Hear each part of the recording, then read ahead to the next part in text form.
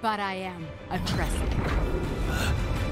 Amazing myths and legends are in abundance in Asian culture. While some of this has been explored through horror and fantasy dramas, none of us have really taken the reins and created an entire living, breathing world around it. That is, until Trese, a 6-episode Filipino gem. Trese, a smartly written, exciting action romp that blends elements of sci-fi action and crime drama, leaves you wanting more even after the credits roll.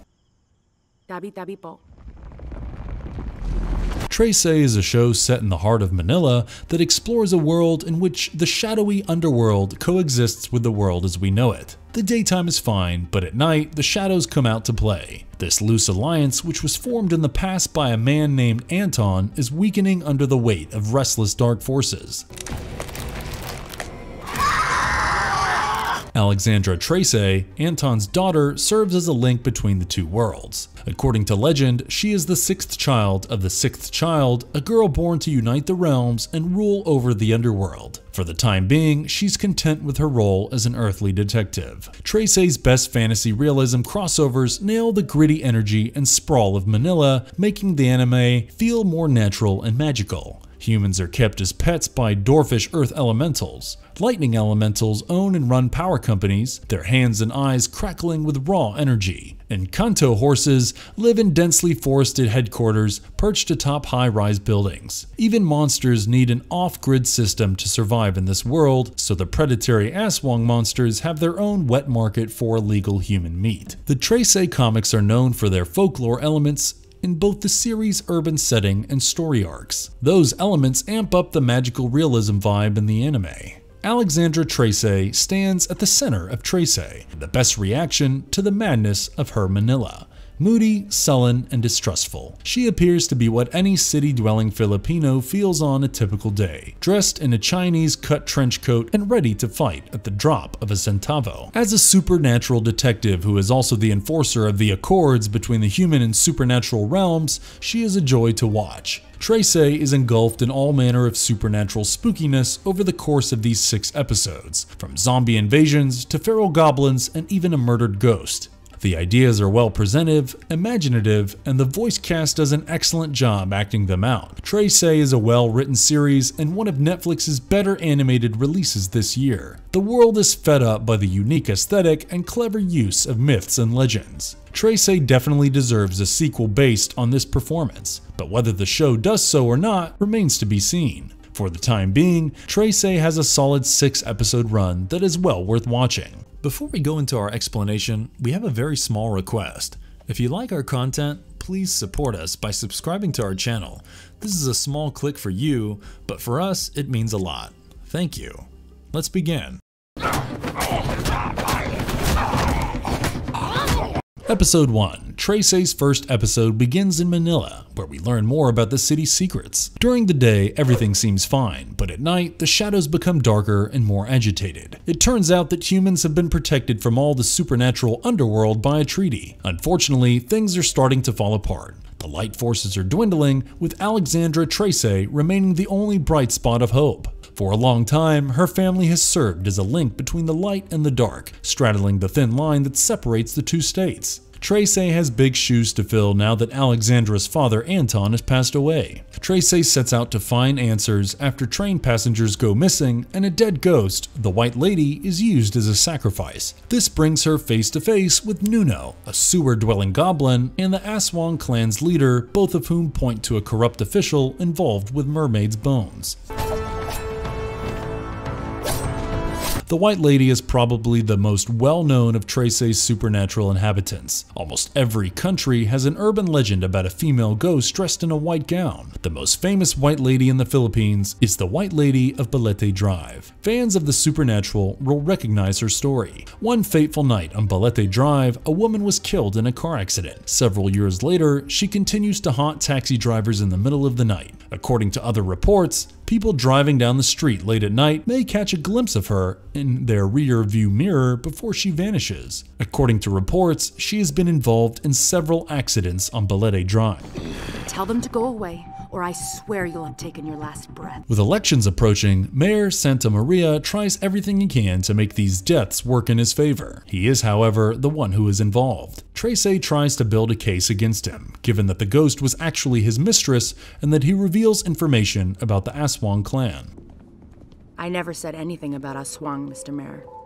This includes inspecting the train cars. There appears to be two trains, one in the realm of the living and the other in the realm of the dead. The Aswang clan took the dead passengers from the train, as we will soon discover. Show me where they were killed. As you wish. Trese is dispatched to save those unfortunate souls, which leads her to their leader, Zamul. Trese is joined by Crispin and Basilio, who arrive wearing masks and wielding dual pistols, given the odds being stacked against her. This is enough to turn the tables on the caged humans and save them all. Mayor Santa Maria is definitely involved, according to eyewitnesses. They also reveal information about the Aswang clan, confirming that they were responsible for Trese's mother's death. We called out to him for help, but he ignored us. This is enough to warrant the mayor's arrest. The goddess of death appears with an ominous message as Trese returns home. The court of death wants to be in the good books of the sixth child when she takes her rightful place in the underworld. Trese appears to be that child. She, on the other hand, ignores the call to action and instead answers a call from the police captain. Episode 2. Trese 2 opens with a slick black and white flashback of a woman showing up at a strip club and completely cleaning the place out. The bodyguards' hearts are cut out and a bloody crime scene is left in their wake. The victims are actually members of the infamous skeleton crew, and it appears that this is a revenge killing. And the power I'm looking for, you can't give. Anton and a young Alexandra arrive at the scene. The Sigbins officers who are accompanying Anton are actually Sigbins. They change their appearance and begin following the scent. These creatures known as Sigbins are familiars. They take on many different appearances depending on their master's needs, but in some regions they frequently resemble dogs, which is the version Trese follows. Ramona is the woman behind everything, and she's the leader of a band of rebels who have been murdering clan members for months. Anton warns the colonel that he might be next, but he's too invested in the bottle, believing Ramona will kill him soon. If she is coming for you, then let her come! Alexandra arrives with her men at the scene of a car accident in the present. But this isn't just any crash. The winner's car has vanished, and there are hoof prints on the roof. Trese follows the clues to a lavish skyscraper, despite the lack of a trace and a body, as well as two eyewitnesses who claimed the driver had real horsepower. She arrives to see Senor Almanaz, who welcomes her inside. Trese extends her greetings to this magnificent stallion, who also happens to be Lord of the Tikbalang. These humanoid horses, according to Filipino folklore, prefer to live in remote mountains and forests. Alexandra meets Senor Armanaz in a penthouse that resembles an indoor jungle. They're known for playing pranks on tourists. Your father would be proud to see you walking in his foot. Nuno is Alexandra's elderly supernatural informant in Trese. Nuno Sapunso, a natural spirit who takes the form of an old man who lives in a mound of dirt, is his inspiration. Nuno Sapunso are prone to becoming enraged and vindictive, so this is an excellent opportunity to follow Alexandra's lead and say tabi tabi po. Tabi tabi po. Otherwise, you risk twisting your ankle or having your foot swell like a balloon as a result of intruding on his territory. Trese's Nuno isn't technically a Nuno Sapunso, he's the Nuno Samanhole because he lives in a sewer rather than a mound of dirt. You're essentially saying excuse me to any spirits who may be nearby when you say tabi tabi po. When you're traveling through places where supernatural beings might live, such as a field, a mound of dirt, a tree, or a riverbank, you say this. You do this to avoid offending these spirits who can be easily offended if you aren't respectful or acknowledge their presence. Failure to say tabi tabi po may result in you becoming ill, developing a fever, or suffering from other ailments. Even if you don't believe it, it's one of those things you just say regardless. Why take the chance? Episode 3. Trese's third episode begins in the past, with more information about Ramona and her tribe. The skeleton crew's commanding officer is tortured and fed the hearts of his men. The blood ritual appears that it's about to begin, prompting Anton to enlist the assistance of the War Council. It's just that it's not good. Ramona is successful in reuniting with her husband, but he's not who she thought he was, and he transforms into the god of war, threatening to kill the kids with a knife. Back in the present, Trese and the boys are called to investigate a gruesome murder in a parking lot. Dr. Petra is the victim's name. She is a dermatologist who owns and operates a number of successful clinics throughout the city. The assailant also left tracks that led to the sewers. A nightmare. I wouldn't worry, Captain.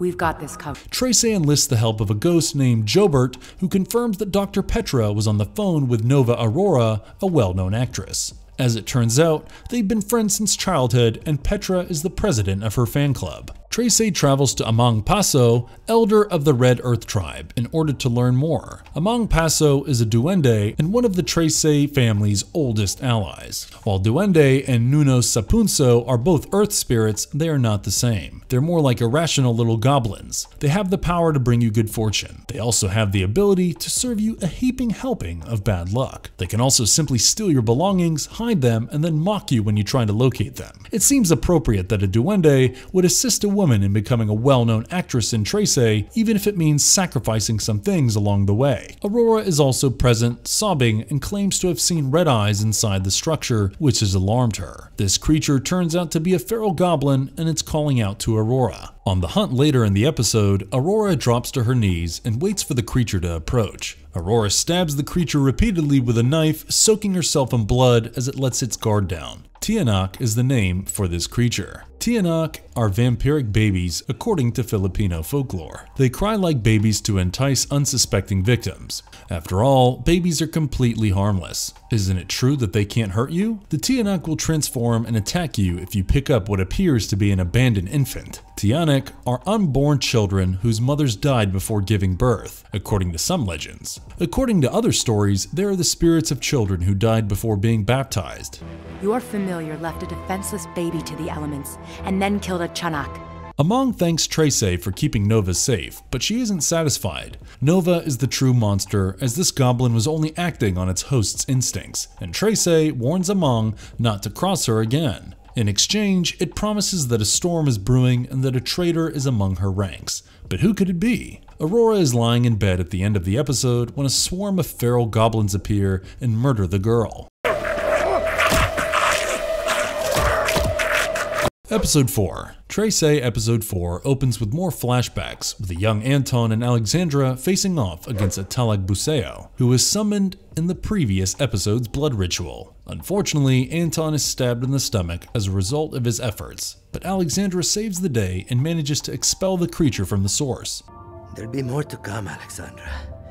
We have to be ready. Datu Talag Buseo is a mythical being with the appearance of a human, albeit an immortal one capable of adapting the appearance of others. Prior to the introduction of Christianity, the early Filipinos, like many other ancient Western and Asian civilizations, believed in their own pagan gods. Talag Buseo is a myth from the Philippines' southern province of Bukidnon, and he represents the god of war.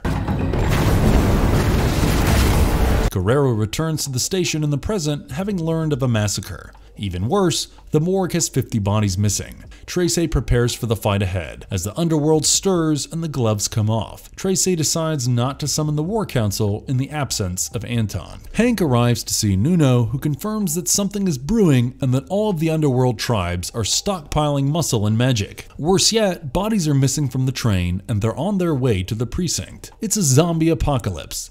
Sit tight.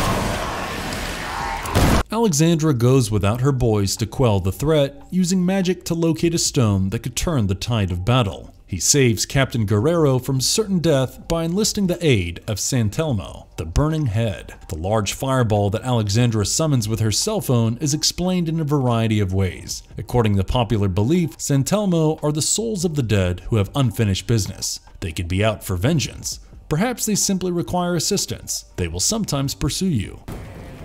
Hello, Santelmo.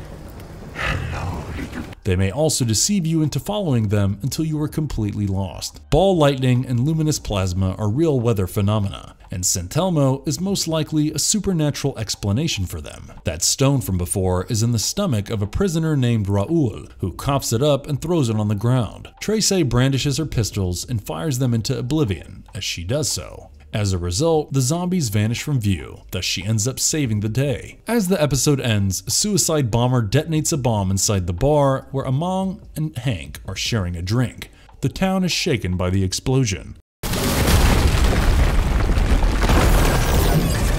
Episode 5. Trese's 5th episode begins in the past, with the War Council reuniting. While worrying about the God of War's return, the various clans decide to form a union in order to maintain balance. Anton decides to take things a step further and teach the brothers what it means to be a family. This is due to the use of the masks we've seen before. We cut to the present where Mayor Santa Maria has found new life in prison. He's the boss around here, and he's rebuilding the prison as per his own wishes. Unfortunately, in doing so, he has declared war on the underworld, and the previous agreements will no longer be honored. Maliksi approaches Trese and informs her that it is now every tribe for themselves, and that now is the time to call in any favors. Trese and her gang will be in big trouble as a result of this. Among Paso made the ultimate sacrifice to save Hank, who is currently recovering in the hospital. The mayor's black magic Kulam and dealings with the Aswang all seem to indicate that he is not the puppet master, but rather a puppet. There appears to be a higher power at work here, but who is it? Kulam, like Tabi Tabi Po, is not a supernatural being. It's black magic performed by witches in this case.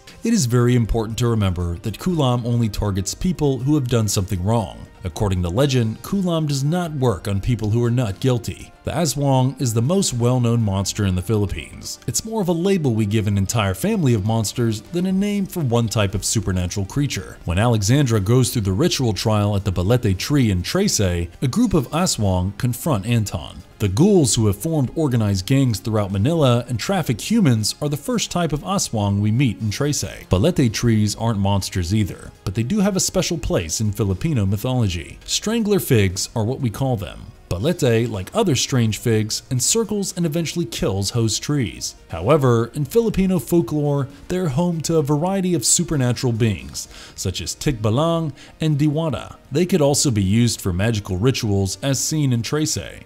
The white lady living on Balete Drive was named after a balete tree that used to grow on the street. Trese goes to the prison to persuade General Villar to let her inside so she could speak with the mayor. However, another explosion rocks the prison as the mayor leads his men out and deploys more bombs. Unfortunately, whatever the mayor's body is made of has contaminated all the soldiers' food, turning all of the guards against one another. Trese finally confronts the mayor, who confirms the new connections he's made, including Nuno. He's the one who's been involved in the bombings, and that goes back a long way. He had originally requested to be a member of the War Council, but was humiliated after he was turned down. This is his long-form revenge game. The mayor and Nuno's rock golems Laman Lupa are pitted against Team Trese. Laman Lupa is a Filipino folklore term that refers to a family of earth elementals. Nuno Sapunso and Duende would be types of Laman Lupa according to this definition. Laman Lupa, on the other hand, refers to the mud elementals that Nuno summons for protection in Trese. Trese triumphs and once again employs her fiery Santelmo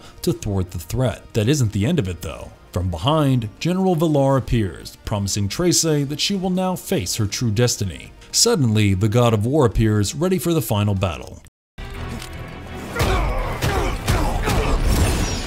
Episode 6. Trese Episode 6 begins with flashbacks to the past, just like the previous episodes. Crispin and Basilio fight over the masks. Trese interrupts things, but Anton shows up and reminds them that they're family. Trese, on the other hand, is dissatisfied and questions her father's motives. In the present, Talagbuseo is pitted against Trese and her brothers. With both worlds in jeopardy, humans and tribes band together to defeat their adversaries. Unfortunately, the God of War is able to control his children and turn them back to his side, proving that bond of blood is stronger than family. As the truth is finally revealed, the masks clatter to the ground symbolically. Talagbuseo lets things play out his way, using his children as his eyes and ears, secretly serving as the puppet master and bringing Trese to her fate in plain sight. By the prophecy, the court of death would like to be in her good. That fate dates back to the prophecy we heard at the beginning of the season. The sixth child of the sixth child, Trese, is destined to upset an old balance between the underworld and the earth. For a long time, it has been predicted that both worlds, the supernatural and the world of men, will be destroyed. Anton defied the odds and decided to join forces with the supernatural forces to try to stop it. But you can't stop fate. Anton had been avoiding the truth for a long time, but now it is crashing down around him. Alexandra is Trese's sister. Alexandra is the same Alexandra we've seen in flashbacks. Trese's parents had their 5th and 6th children respectively. The prophecy predicted that one child would conquer and the other would bring balance. Anton, on the other hand, was deceptive, lying about the prophecy and his own children. Alex's destiny is to commit genocide, killing everyone and starting the cycle all over again. Killed your sister and turned her into this. She, on the other hand, refuses to listen to Taligbuseo, refusing to be swayed by this deity and instead choosing to do what she believes is right. She even reminds God that she is a Trese and that family is stronger than blood. Trese manages to persuade the brothers to support her cause in an instant. Alexandra banishes the deity and saves the day by using dragon's blood and stealing the knife from Taligbuseo. Girl, I will not be imprisoned again! It's done, Talig. Trese finds herself staring at the familiar tree from the past after disappearing through a portal and being spat out on the other side. The camera pans up as she looks out the window as she says, "We're home, Alex." We cut down to the docks during the post-credit sequence where 2 workers are killed and doused in blood. As the camera pans up, we see Trese's sister sitting outside, gazing at the skyline. She grins and says the word Trese. Netflix is yet to renew the animated series for a 2nd season, but the Mandirig Mang Babylon has a bright future ahead. The animated series made it into the top 10 TV shows list on Netflix in 19 countries just 3 days after its release. Trese is the first Filipino comic to be adapted for Netflix. As a result, it's no surprise that the adaptation topped Netflix's top 10 in the Philippines. Furthermore, there is still a substantial amount of source material available. Only the first 3 volumes of the original comic series were adapted in the 1st season. Given Netflix's commitment to adapting Asian stories, Season 2 of Trese is very likely to be approved. Hopefully the 2nd season won't take as long as the 1st. Season 2 could arrive in mid-2022 or earlier if the anime is renewed soon. Season 1's conclusion perfectly sets up the events of Season 2.